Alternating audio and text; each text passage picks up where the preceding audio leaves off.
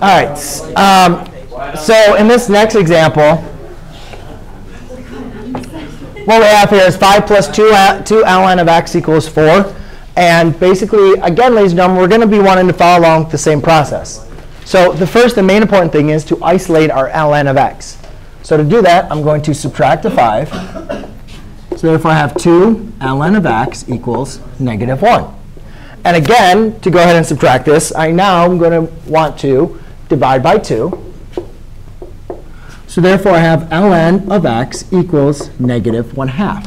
Now remember, ladies and gentlemen, we use ln because ln has a base of e. Well, since now that I have a base of e, I can rewrite this in exponential form. So I can rewrite this, again, as what we talked about last time if you're going to use the arrows. E to the -1/2 is equal to x. Well, now we have what x is equal to. It's just e to the -1/2. So again, having your calculator function, having that sign to the calculator, you guys can see that, especially with the TI, above the ln is the e raised to the x. So I'll use my second feature, and I have e to the x, and I'll just type in -1/2, and I get 0.6065, which I'll round to 0.61.